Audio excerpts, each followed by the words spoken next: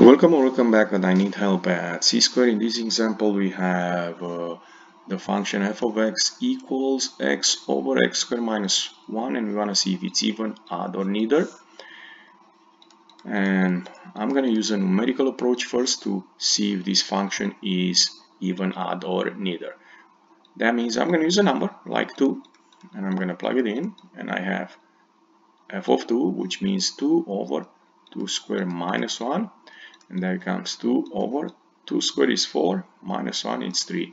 So f of 2 is 2/3. Similar, I'm going to do f of negative 2, and I end up here with negative 2 over negative 2 squared minus 1. So that will be here negative 2, and negative 2 squared is 4, minus 1 is 3. So we have negative 2/3. If you notice, these two guys are not the same, they are opposites. This statement looks similar to this one, right? So I will say the function is odd.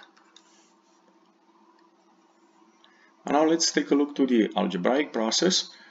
I'm going to evaluate f of negative x, which in our case would be negative x over negative x squared minus 1, and this becomes negative x, and the quantity negative x squared becomes x squared minus 1.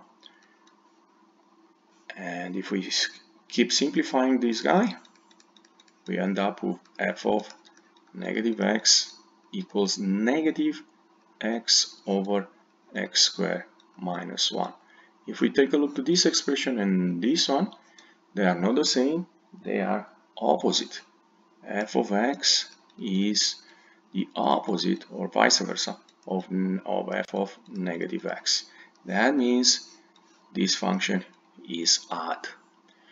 As a general rule, whenever you have a quotient of odd over even, right? If you take a look, this is odd, x to the first power, right? X to the second power, it's even. When you have this situation, the outcome is an odd function. Similar, if you have an even over odd, you have an odd function. This rule works also for multiplication. If you multiply an odd and an even, you get an odd. If you multiply an even and odd, you get an odd function. We can also look to this problem graphically. I have the graph. I use the TI-83 calculator, and you notice this graph is symmetrical with respect of origin, and that tells us this function is odd. If you enjoyed this video clip, don't forget to click the like button and come back on C-squared for more help. Thank you.